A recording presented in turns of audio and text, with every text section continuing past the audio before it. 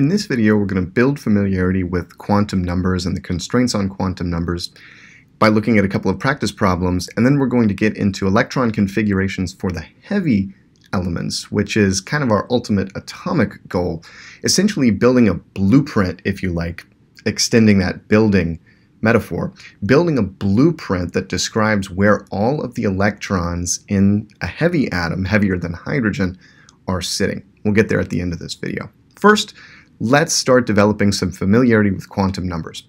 In this problem, we're asked to indicate the number of subshells and the number of orbitals within each subshell, as well as the values of the quantum numbers L and m sub L for all of the orbitals in the n equals 4 shell of an atom. So this sounds like a lot, but if we're familiar with the constraints or the rules for quantum numbers, we can build out this essentially blueprint or scaffold, if you like, for the electrons in the atom quite easily. And it all hinges on what we talked about in the last video, the rules for quantum numbers and the constraints on their allowed values based on these rules.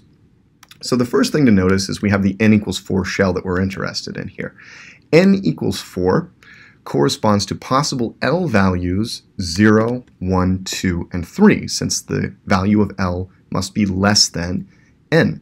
And we can look at each L value, which is a corresponding subshell, right? S, P, D, and F, and ask how many orbitals we have within each subshell based on constraints in the value of m sub L. So for example, in the L equals 0 subshell, we have the only possibility is m sub L equal to 0, since m sub L must be between negative L and positive L, and when L equals 0, m sub L's only possible value is 0. So there's one orbital in the 4s subshell.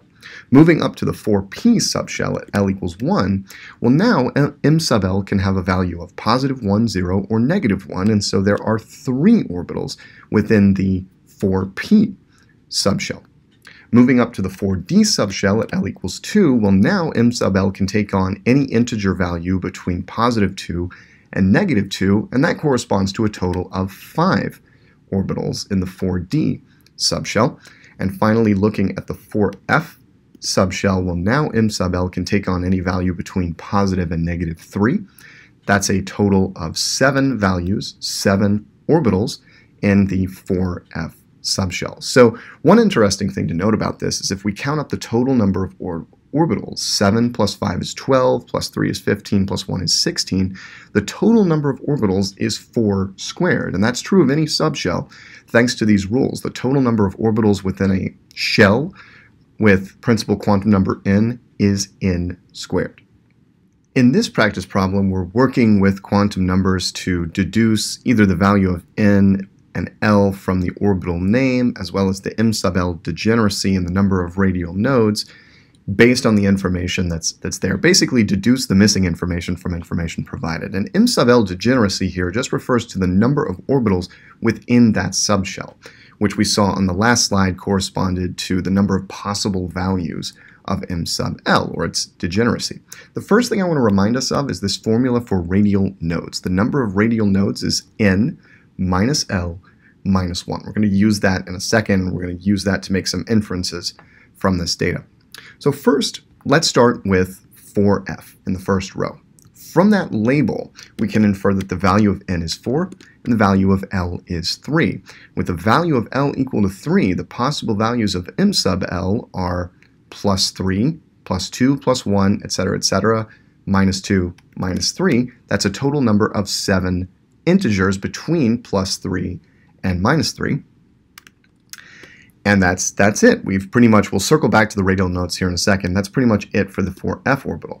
Now for the second case, I've got n equals 4 and L equals 1. And knowing L equals 1, the possible values of m sub L are negative 1, 0, and positive 1. M sub L degeneracy is 3.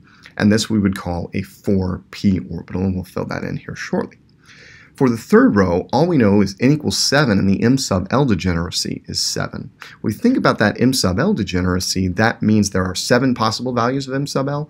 That means m sub L runs from negative 3 to positive 3. That implies that the value of L must be 3. This is a 7f subshell that we're referring to here. This could also be inferred from the number of radial nodes.